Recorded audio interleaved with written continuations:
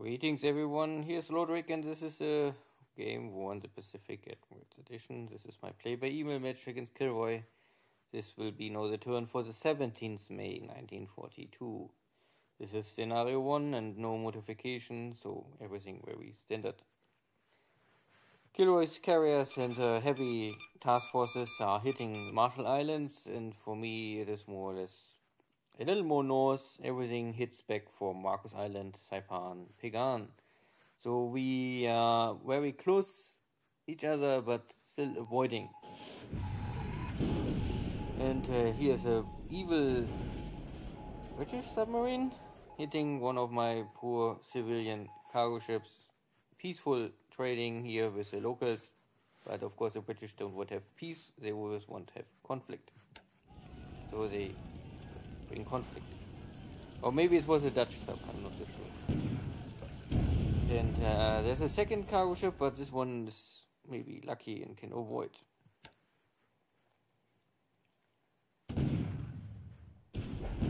So more bombardment of Mili airbase. This time maybe they're running out of heavy shells, because normally bombardments from battleships are only once okay. And this is maybe all secondary shells. And they really have not the hitting power. So the light cruisers are back for Auckland. Again, heavy disabled units for me.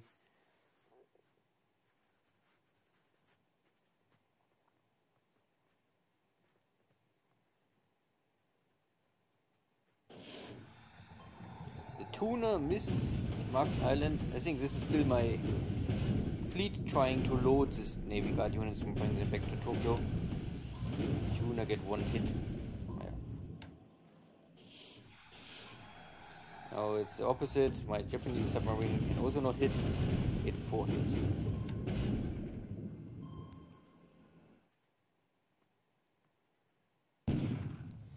Still nighttime. Still this Dutch sub. Yeah, okay, you can see. So this is a Dutch guy. So it's a Dutch submarine. The commander is a Dutch guy, then it's also a Dutch submarine.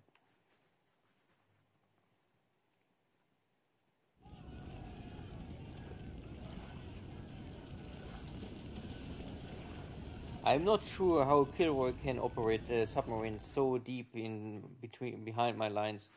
Normally they must come from Perth. Maybe if he's coming out of Perth. Not sure how long the submarine can stay there without moving back, refill for fuel.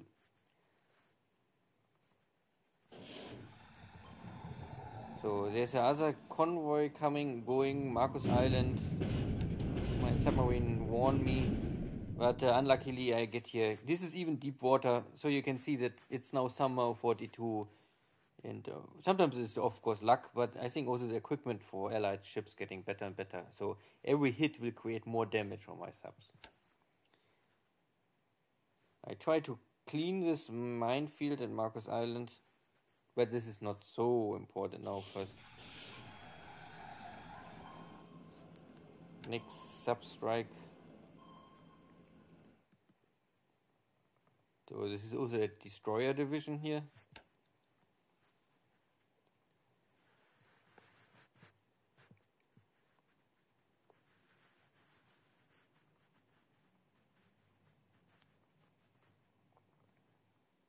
Now I spot the destroyer Clark is still there. I don't know how many days already and how many bomb hits. My Nell bombers are first back, trying second time to attack this light bomb cruisers.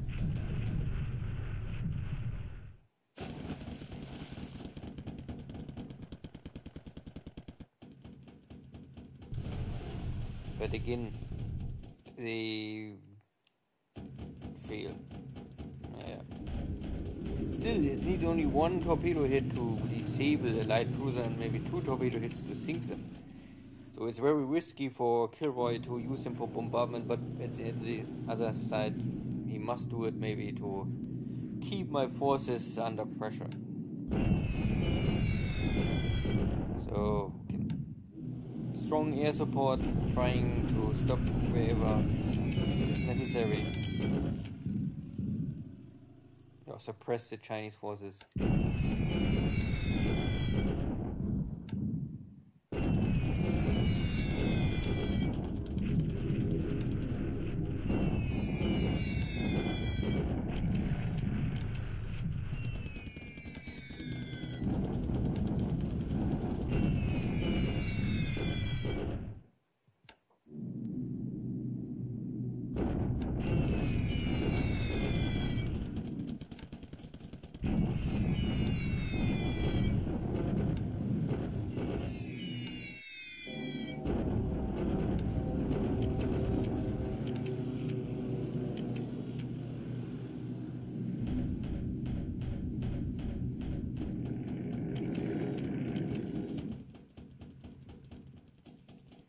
Yeah, now I think I bring a second air wing down.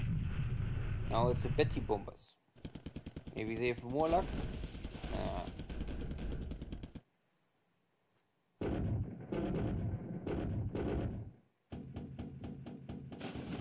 Very unlucky. Okay, going for a destroyer is, of course, the wrong target at the end. I really only care the light cruisers, but somehow I really miss every attack. And these are all skillful pilots. I would never really use greenhorns, American style pilots, or British lucky Bismarck hit pilots. I mean, of course, the British, they had skills maybe, or they would never hit something.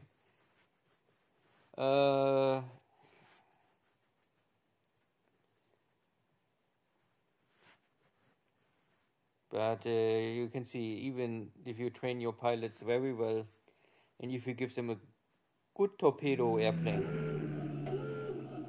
if the enemy ship is fast and can maneuver well, and I think light cruisers are still more maneuver ships. They have high maneuver values similar to destroyers. Not like heavy cruisers, battleships, carriers. They're simply too fat and too slow. Oh, and they have still firepower.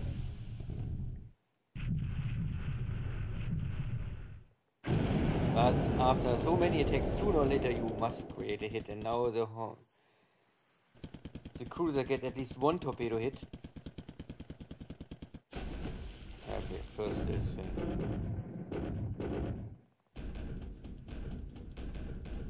Okay, so I lose a torpedo bomber for creating one torpedo hit. This is okay. This I would always go for. And I think this light cruiser is now, at least, it will not sink its Auckland port, but must stay maybe in port and is not more ready for bombardments.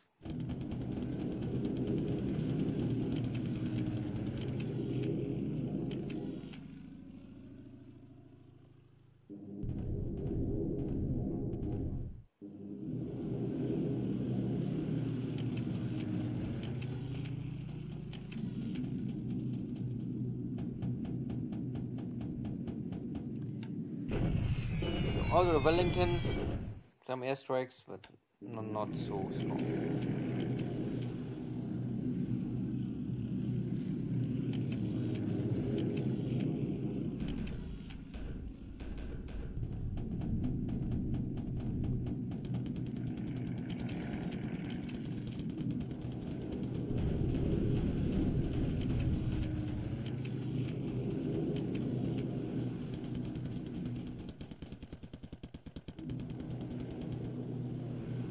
Okay, my Marvis bombers, scout airplanes, also showing up, and they normally are normally search pilots, but I train them to torpedo pilots. And you can see that the first run immediately make a hit, so the Perth is now also already maybe out of action for some time for bombardments. So the tactical goal is achieved. KilRoy cannot use his light cruisers more for bombardment. He lost one light cruiser in a naval battle some days ago, and 2 more light cruisers are now disabled in port of Auckland. So that will make it more easy for my navy, my army divisions in Auckland. Okay, so my next submarine also gets hit. So it's really dangerous to stay now in shallow water. It was always dangerous, but now it's even more dangerous.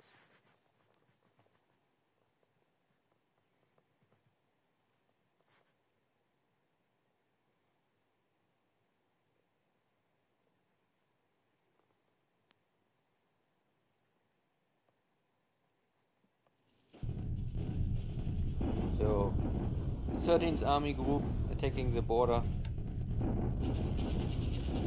And I open the border to Vietnam. Some disabled units, but nearly nothing gets destroyed, and for the Chinese, yeah. It's near the end. So, still the follow-up bombardment. Rangoon.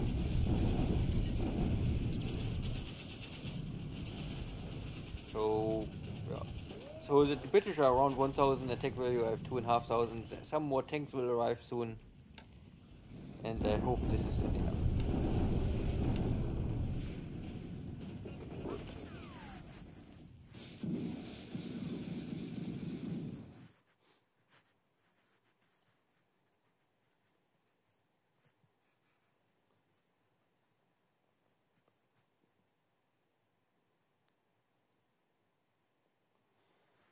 So first, some air war of course consumes, or there's many attacks on this British forces consume some airframes.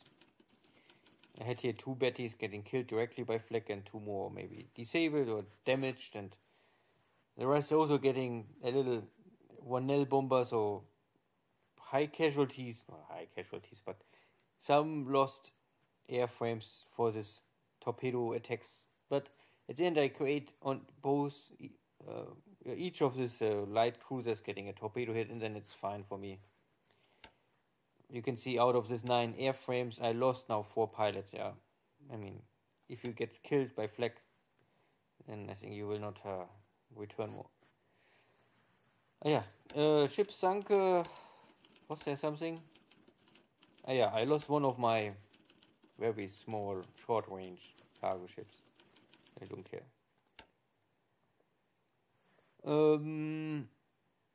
Nothing really to see in China. My Mongolian army forces arrived in the next town, and then I kick, and then I only try to reach the capital of Inner Mongolia.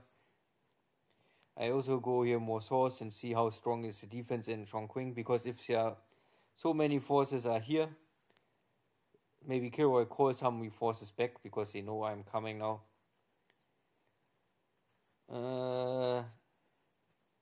Yeah.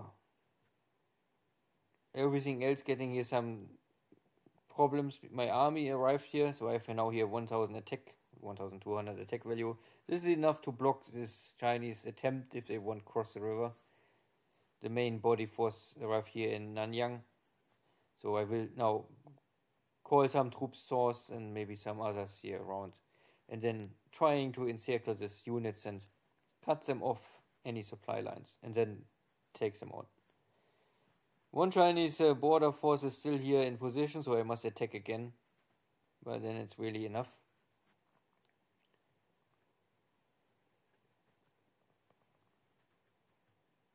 The British forces here in the jungles and the mountains, I will use maybe some Thai guys.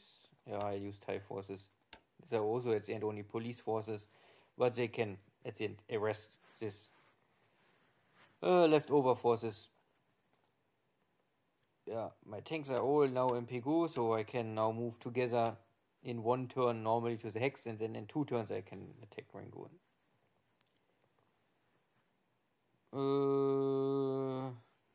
I think there was a sighting of enemy ships. Ah, yeah. There are more ships moving in, moving out. British ships. And I have here my battleships in position. So maybe they can intercept this. maybe a little more burning steel and broken bones. Auckland or New Zealand. So again, New Zealand troops arrived here. I hope my garrison is enough to hold this. I still have here these 2 broken Navy Guard units to support me. We will see if this is strong enough to hold the position. I must think about what I can do. First important is supplies. I think supplies is all. Without supplies you cannot fight. And it looks like the light cruisers are not more here, so they are maybe now in port of Auckland. Now there's only minesweepers and patrol craft or destroyers or whatever, small equipment.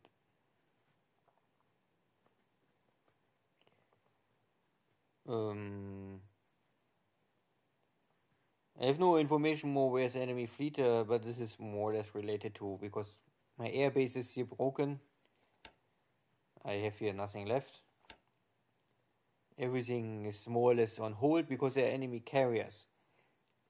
It's too risky to... I know that there are enemy carriers and battleships are nearby. This I must know, and this is enough for me to know.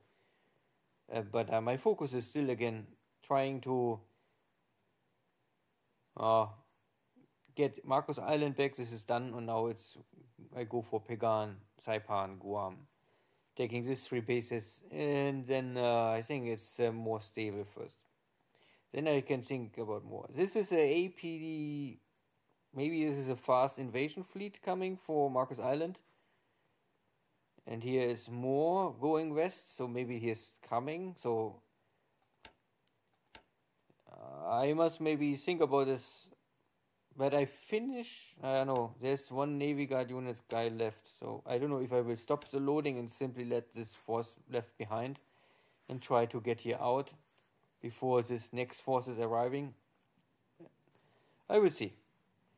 I have still also my carriers here, so maybe I will bring my carriers east again and see if I can intercept these enemy forces. But I cannot cover my own invasion on Pagan and defend Marcos Island with the forces I have here now. It's a little too far away to get support from Japan or Ishijima. And Truk is also, Truk can maybe handle this range. So I was able to make this airstrike out of Truk for this port base. But Marcos Island is too far away. Yeah. So far looks fine. And only short check. So my supply situation in Japan looks now stable. 1.1 million resources. And I have over 150,000 supplies in Tokyo, so this means it's okay. I will always more or less bring now supplies like weekly, I think 10 or 20,000 supplies to China to feed the war in China. I think this is necessary. Good, then see you next time, take care, bye bye.